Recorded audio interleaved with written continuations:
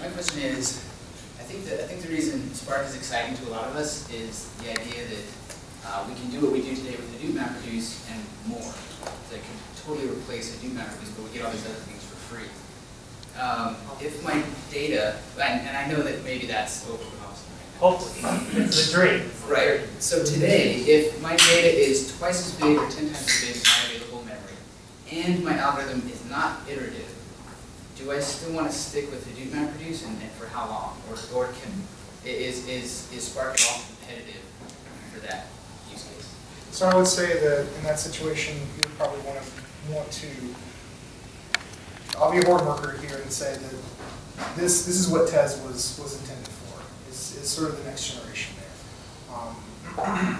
The reason why is because Spark was intended to work very well within the constraints of memory. That being said, it does degrade gracefully. It's unclear with the maturity currently what the performance implications are of that. I would say the question, it's unclear. One of the nice things about Spark or their Hive on Spark is it will be clear very soon. So I've done some experimenting with this, and it degrades gracefully. So, an example, if half your stuff is in memory, you can avoid that. And I don't know if you're aware, but there's many ways to store data in RDBs. You can actually store it serialized and compressed in an RDB. Right.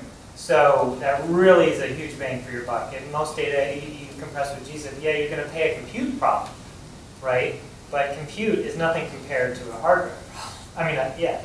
So there are options, but even if it can store a percentage of that data in memory, that's less I/O.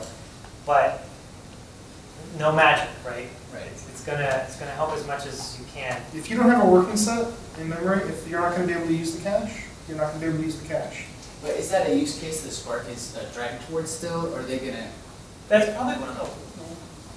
Is that I mean, low on it's not the biggest. It's not the biggest selling point right yeah. now. Yeah. Right. They want to be able to function. They want to be able to function without substantial grading. I suspect the beauty of TES is that now it's competition. Right. So we're going to see those things compete, and they're going to, and both of them are going